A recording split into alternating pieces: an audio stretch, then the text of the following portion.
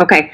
Can you speak specifically on, because we had one client call in and talk about the Florida Reemployment Assistance Program. Can you speak specifically on how that works in particular?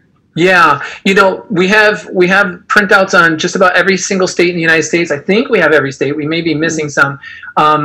These work sharing programs. Let's just call them work sharing programs. That's one of the most common terms for this.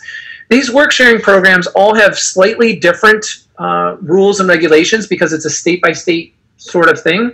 The federal government first enacted it in the 1982 tax bill, I believe. So this has been around for a while. So I went ahead because the person who wrote in a question, as Nicole's highlighting, is from Florida. So let me just read off the Florida one as an example because the other states are going to be fairly similar to this. So the employee's responsibilities in this are going to be that the employee must be a full-time employee. No part-time and no seasonal employees are eligible for this plan. Number two,